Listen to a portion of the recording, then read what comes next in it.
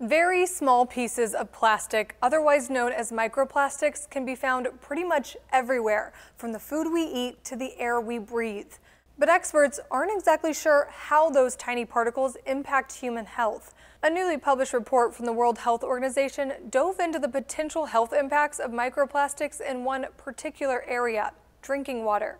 Recent studies have determined microplastics are present in treated tap and bottled water, which raised concerns in the medical community and prompted WHO to take a closer look at the issue. Based on the limited information researchers were able to get their hands on, microplastics in drinking water don't appear to pose a health risk at their current levels.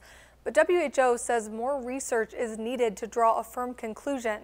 In the meantime, experts say public health officials should focus on fighting diseases associated with untreated or poorly treated drinking water. Regardless of whether there are any health risks associated with microplastics in drinking water, WHO says reducing plastic pollution is vital to protecting the environment and the well-being of humans around the world.